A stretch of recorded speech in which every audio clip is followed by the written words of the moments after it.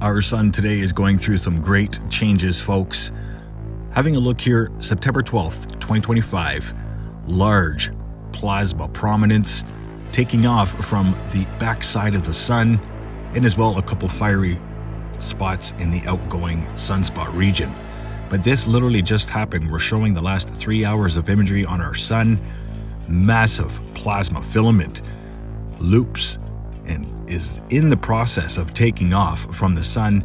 This is not in an Earth-directed fashion, but could be, as it is, in a north-south fashion, and is still not done just yet. So stay tuned. We will keep you updated on the most recent coronal mass ejections that will be coming from this large plasma filament from the backside.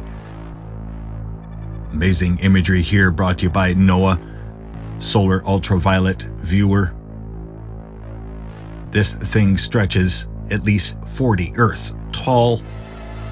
This was a massive plasma filament, and we've seen large filaments erupt over the past little while through solar cycle 25. Stay tuned, stay safe and healthy.